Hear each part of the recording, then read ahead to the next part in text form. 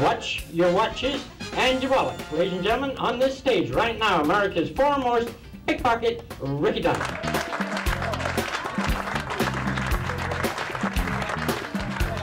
I had the great pleasure of knowing Ricki Dunn. My name is David Avadon. I'm an exhibition pickpocket. Why is this hand closed? No, look, this hand on this side. Why is it closed over here? Yeah. Is there a dollar there? That's where it's going to be. That's the amazing part. What's involved in learning to be a pickpocket is learning the techniques of stealing things. It's exactly like playing the piano. Your left hand is doing something different than your right hand. The hardest part is understanding how human beings think. What you're trying to do is suggest to somebody that something totally different is happening at the same time that they're losing their watch, their necktie, and their wallet. That's the skill. I'm trying to find the Statue of Liberty. We imagine that a street pickpocket is a slick guy who brushes past you and suddenly has your watch and your wallet. The truth of it is that street pickpockets work in teams of at least 2, usually 3, sometimes 4 or 5, or even more. The things that they do are carefully choreographed so that for just the briefest moment, their mark is distracted.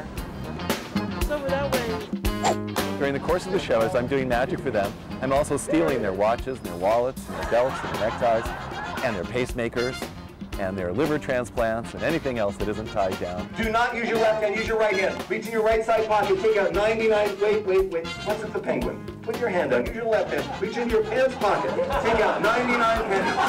Do you find the pennies? All the things that I steal, I show to the audience as I'm stealing them. That's what makes it so funny for the audience.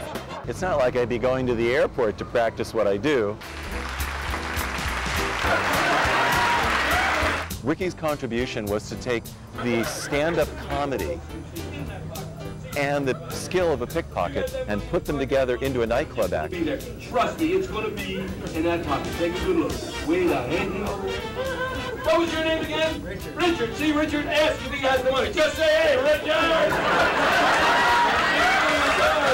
He would steal their tie, their belts, their wallets, and their watches, and he even had one fellow's ring. I don't know how he got a ring off his, he got his wedding ring off of one fellow. He's stealing everything but their eyes. That is something that was sort of hilarious because he would let sometimes the audience see him doing certain things, you know, like taking the tie off. Naturally, you saw that when he whipped it off, but the fellow wouldn't know it. You know, if I knew the act and I was looking for it, I didn't see it.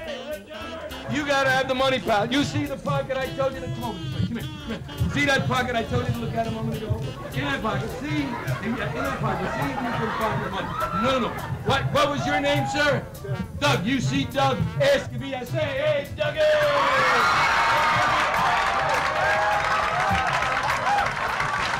A good market is someone who is not that focused on themselves. That was one of his talents. You have to pick that kind of people. I appreciate pickpocket and sleight of hand because it's not only a talent, you have to practice, you know. It's a skill. I love it.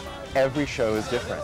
Each time I perform, it's a challenge for me to make that show as exciting as I can, given that I don't know what these guys are going to do and what might happen.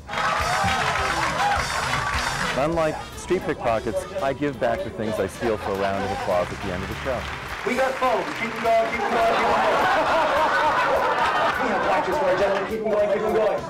We have handkerchiefs for our guys. Keep them going, keep them going.